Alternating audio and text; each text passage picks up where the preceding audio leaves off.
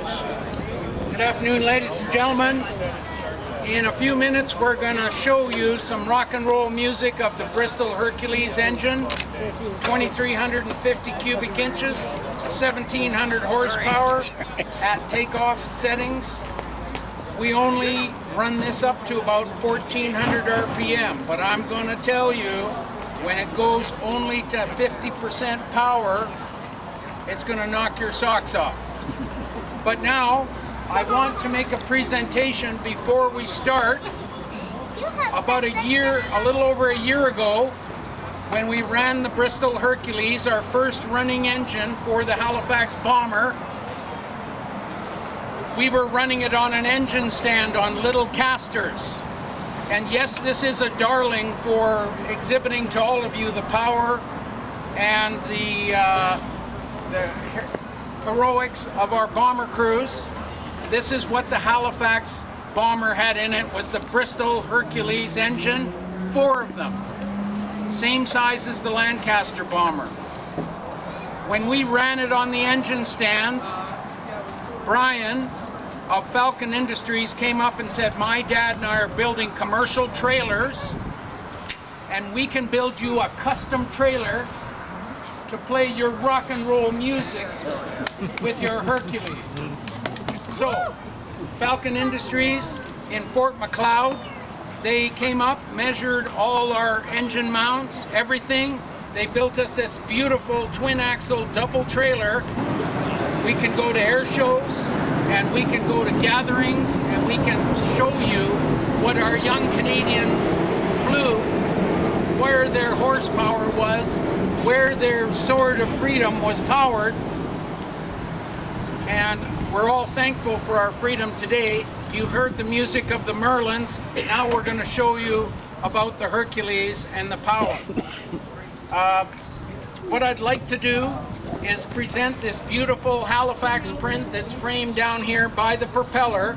I'd like to present it to Brian, and Brian, your father, and all the guys at Falcon Industries. This is just a small token of appreciation for this wonderful trailer. And this is going to be seen by thousands of Albertans and hopefully beyond. This is what it was all about. The sights, the sounds, the smells. And so, Brian, would you come forward and I'll present you with the Halifax print.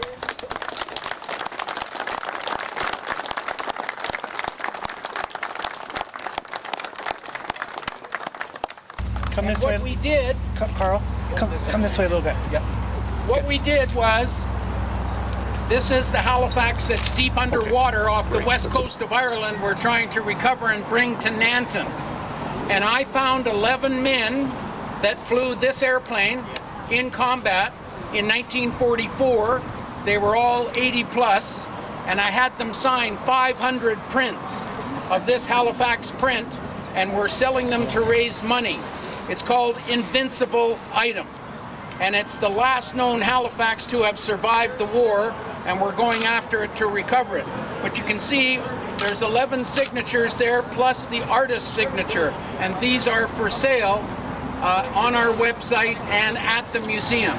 But Brian, thank you so much for your wonderful expertise at Falcon Industries and making us this trailer, and we're going to share this history thanks to your trailer with so many people. So thanks again.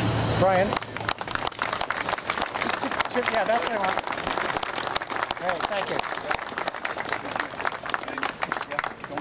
Couldn't see his face.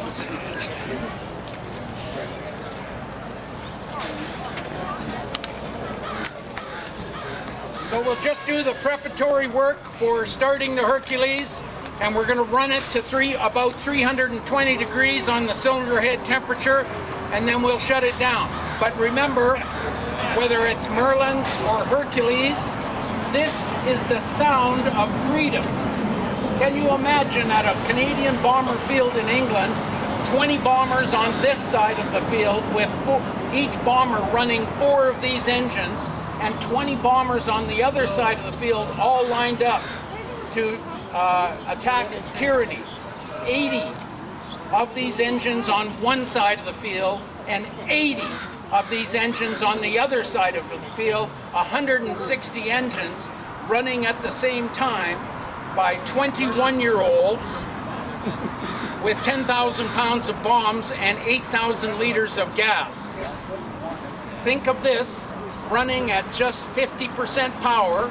We're not going to run it anymore. Then think of 160 of these. That's the sound of power, and that's the sound of Canadian freedom.